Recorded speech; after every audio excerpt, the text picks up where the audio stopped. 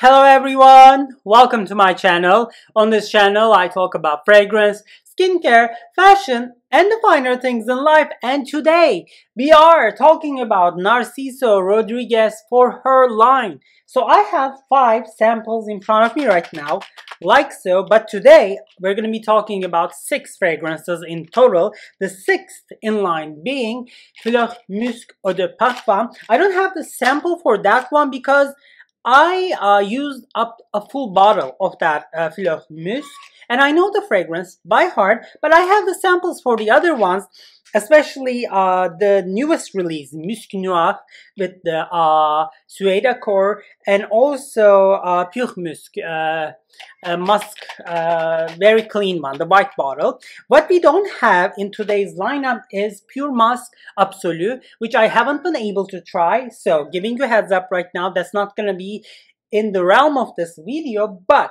if you are interested in the other fragrances in the For Her line, I think this video is for you. What are you going to do? Go grab a drink. I have my decaf coffee here. So it's, let me see, it's 5:11 p.m. in Pittsburgh. I am alone in my apartment right now. So I was feeling bored and I said, you know what?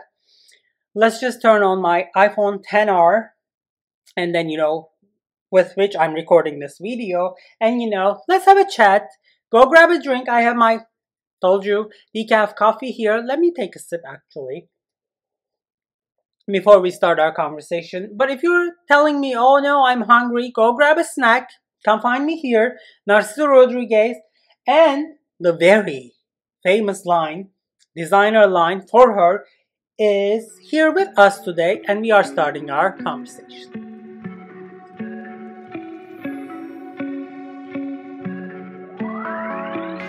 Alright, so For Her, so I have my iPad today actually because I wanted to, I want to keep this video quick and short, kind of like a pill. I give you the kind of like the pointers regarding this For Her line, and at the end of the video I'm just gonna rank them from my least favorite to my most favorite, and I just want to do everything within 20 minutes. So for that reason, I have my iPad here, and what I'm going to do is actually, I'm just going to go them one by one, and I'm going to look at Fragrantica to see what's going on, what are the notes. I'm not going to really go into the notes of it, but I just want to see, the whole, like, For Her line in front of me to give you a better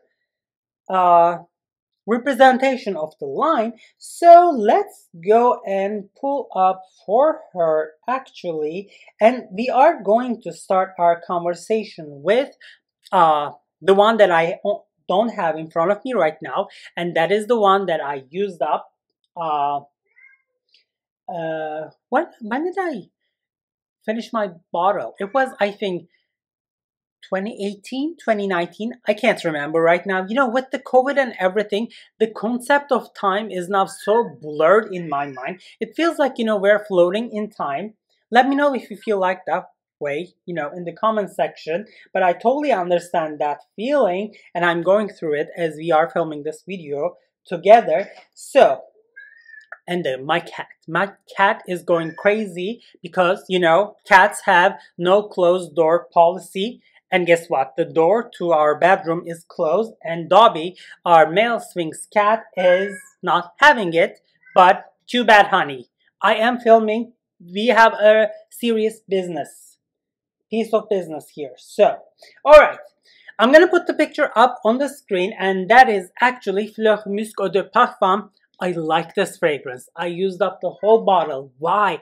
The opening of this fragrance is fantastic. Oh my god, every time I spray this fragrance, within that 30 minutes of opening, oh my god, compliments galore. Everyone says, oh, this smells so good. It smells so refreshing, but at the same time attractive. I totally agree.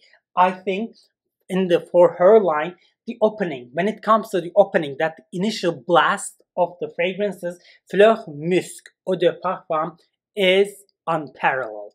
It is so good, but I'm gonna tell you, you will have the For Her DNA Musc, but you will have that opening which is a little sharp, a little spicy. So imagine that, there is a frame like, you know, on the screen right now, and that frame is like spicy, kind of like peppery, and all that For Her signature Musc comes through that, you know, spicy frame, and you add to it that, you know, melange mixture, a little flower notes that makes things a little lighthearted. So good. Well, why don't you have another bottle? You're saying that it's really good. Why is this fragrance not a repeat purchase? I'm telling you, the performance is abysmal.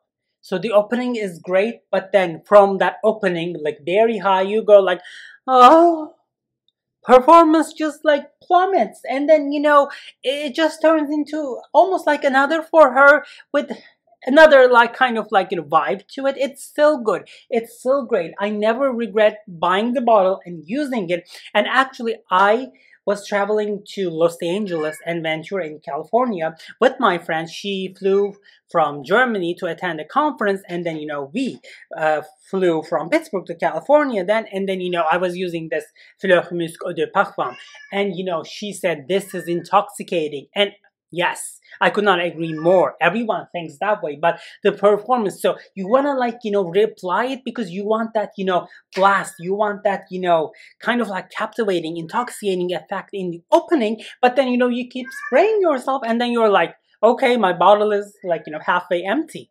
That happens. So if you're okay with that, and if you, like me, is a sucker for good opening, and if you want your fragrance to come from Narciso Rodriguez For Her line, like Dobby, you know, scratching the door, I think Fleur Musc Eau de Parfum is a good choice. After that, I think they came up with another Fleur Musc, and they made it Eau de Toilette, and they called it Eau de Toilette Florale. I'm gonna put the bottle on the screen, and if I can go in the Fragrantica's web page, where is that? Let me see. Okay. You know what? Okay, vent. There is new iOS apparently for iPad, and I just upgraded my iPad overnight, and right now the screens are getting scrambled. It's not really functioning. I know this is an old iPad, but I wasn't really expecting that, you know. I was just gonna have good time here. All right, I have it here. So this is a lighter version. This is a little more citrusy than the Fleur Musc Eau de Parfum, but fret not. Don't worry, that citrusy opening dissipates, fades away quickly. You know, I'm not a big fan of citrus fragrances. And what is left, in my opinion, is actually,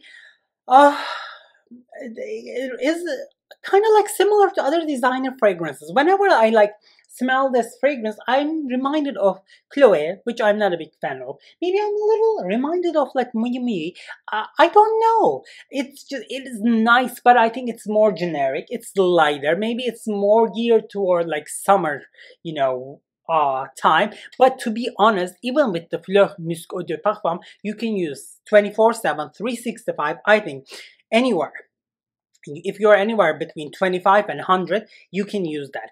Home, office, whatever, date night, dinner. I think Fleur Musc Eau de Parfum works. This works too. This is lighter, but I just don't see the point in spending money on this one. I just have to be honest. If you're gonna go with these, like, you know, cool pink bottles, I would just go for Fleur Musc Eau de Parfum. Alright, so the next For Her we are talking today is, whoa, yes, For Her Eau de Toilette. Oh my god, this is such a classic fragrance. This is unique. This is feminine. This is, wow, this is very well made. I love this fragrance. I mean, it smells beautiful. It has that signature Narciso Rodriguez Musc to it. I'm gonna be honest. Would I ever be wearing this fragrance at this point in my life? No. I'm kind of like finding this a little boring at this moment because I've worked in places that this fragrance was worn very heavily. So I know the sillage, I know the vibe this fragrance gives. It is very, very powdery, misty kind of fragrance. You have to try it. It's very unique, it's signature, and it's totally Narciso Rodriguez For Her line. It is the OG, I think.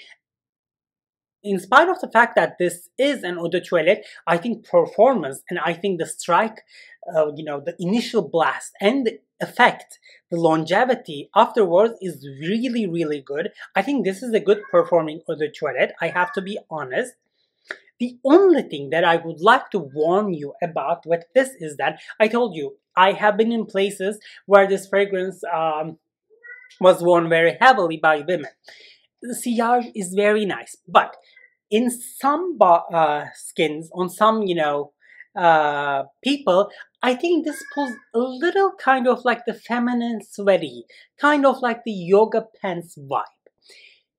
To be honest, I don't mind it. I think it gives a little sexy, it gives a little edgy vibration feeling to it. But, if this fragrance pulls such a vibe, such a journey on your skin where it kind of like moves toward the like sweaty feeling, you might want to shy away, you might want to steer clear, because the sillage, if that sillage hits someone else around you in the nose, they might be like, whoa, hey, what's going on?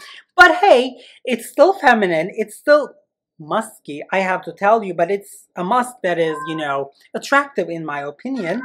And I actually like the performance a lot. Many people wear this fragrance, and I think they should continue doing so, but I think I'm kind of like over it a little.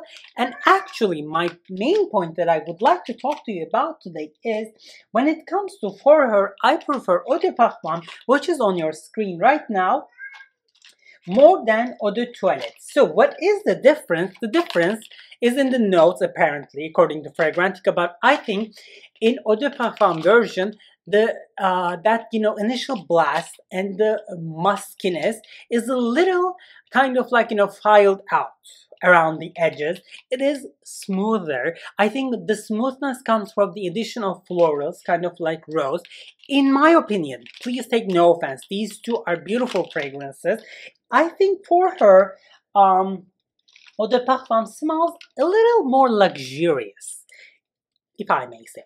It's a little more kind of like, refined to my nose. And for that reason, actually, I prefer, come on, honey, I prefer Eau de Parfum more than Eau de Toilette when it comes to For Her. I think the opening is a little, kind of, it feels better to my nose.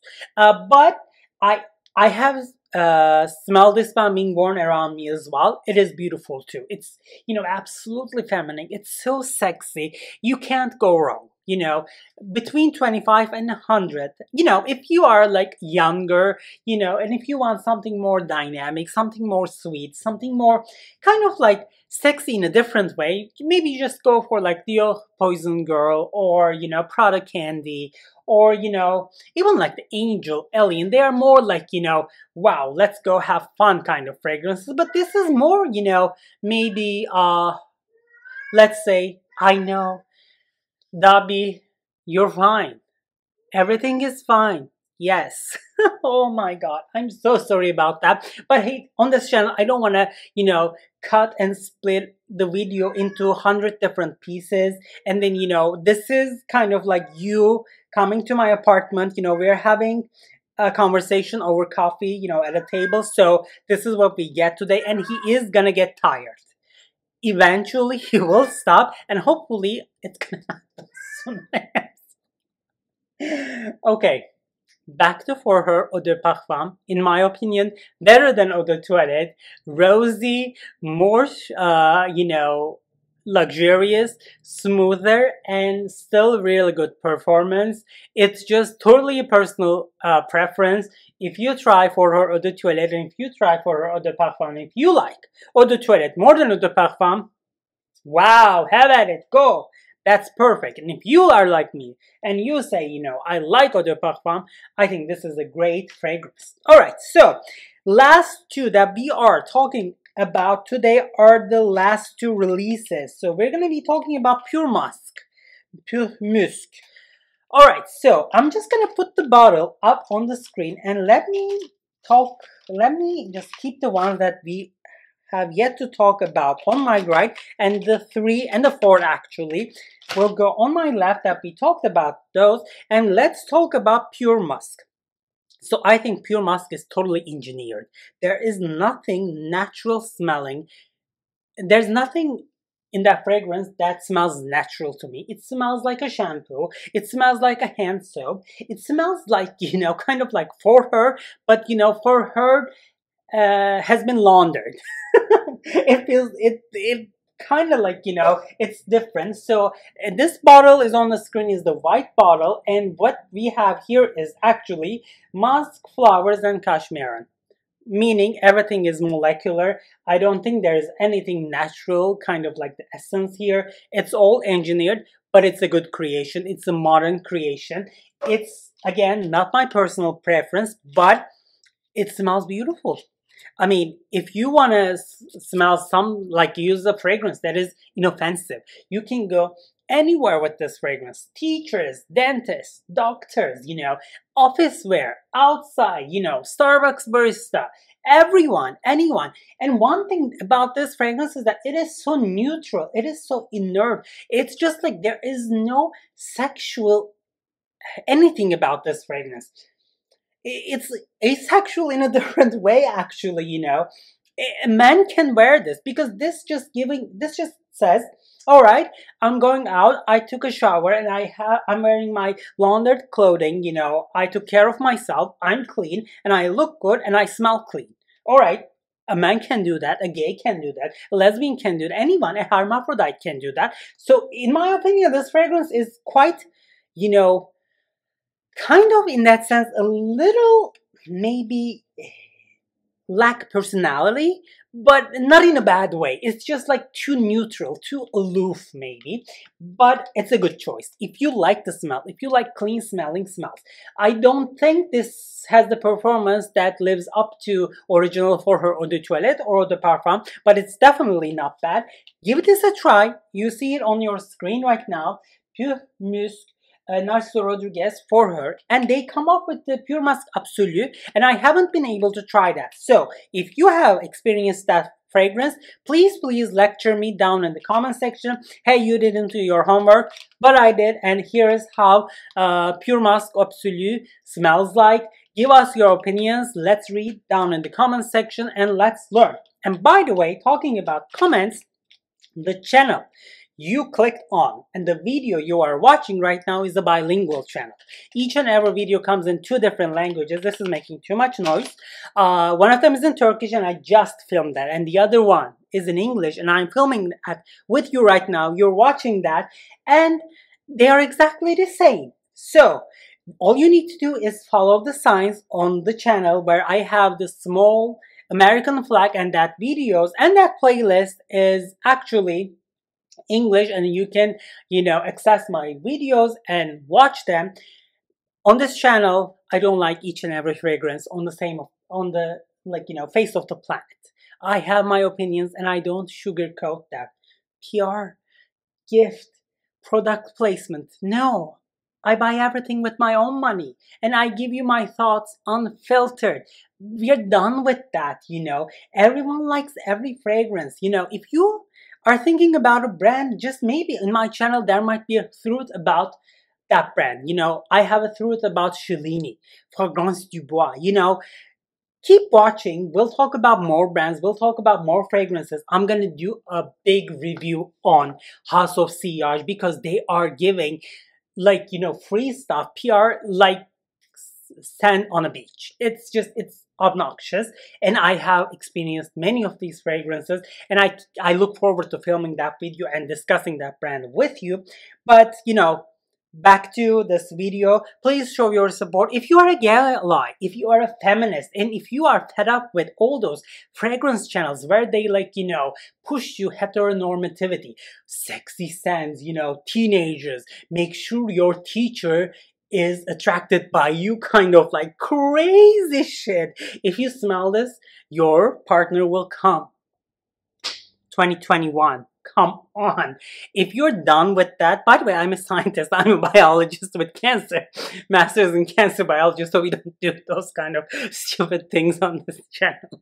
Yes, a fragrance can be sexy, a fragrance can be alluring, seductive, but it's not gonna make me come. You know, it takes more than that. It takes more than that for us to be able to, you know, climax. So show me your support, subscribe, like this, like. I just wanted to tell you this, and I am gonna move on to the last fragrance that I'm gonna be talking to you about today, which is the latest release, Musc Noir, Musc Noir, Black Musk, whatever, with the suede accord. Alright, so another nice release in the designer world. And if you like fragrances like Ex Nihilo, Love Shot, if you like Azzedine Elia Eau de Parfum, the classic black bottle, you know, you might like this a lot. For example, if you like Tuscan Leather by Tom Ford, by no means I'm saying that they are dupe or familiar or like, you know, similar.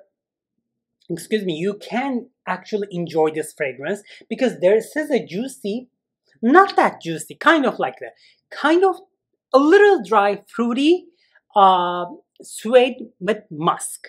For Her musk signature. Right up front, I'm feeling the suede accord in this fragrance. So maybe considering that this is not really hot batter friendly, this is maybe more geared toward, you know, this bottle on your screen, toward like, you know, colder months, maybe a little challenging for office wear or professional settings, but it is nice. Would I go and buy the full bottle of this fragrance, Musc Noir? No, I won't. But it is nice. And if you like the smell, I think performance is okay too, so you can go and spend your money.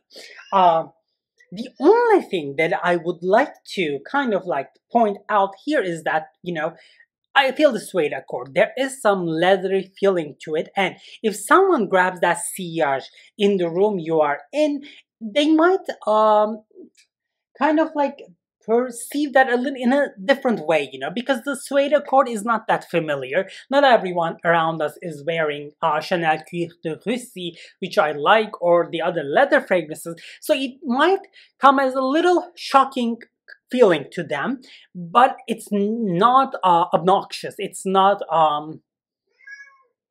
revolting, it's just different. And then, you know, I just wanted to warn you that, you know, that even after that, you know, kind of not super juicy fruitiness plum note kind of like walks away, what you might be left on your skin, you have to try this on your skin, might be a little too leathery for you. So I'm just giving you heads up regarding that. So okay, we are going to stop this video here. I have talked about 6 fragrances. Let me rank them quickly. So my least favorite is Fleur Musc Eau de Toilette Florale, and then comes the Pure Musk, the white bottle, and at the 4th spot, my choice would be, I think I'm gonna go with Musc Noir, and the top 3 is, I think at the 3rd spot, I'm just gonna go with For Her Classic Eau de Toilette, and then the 2nd spot,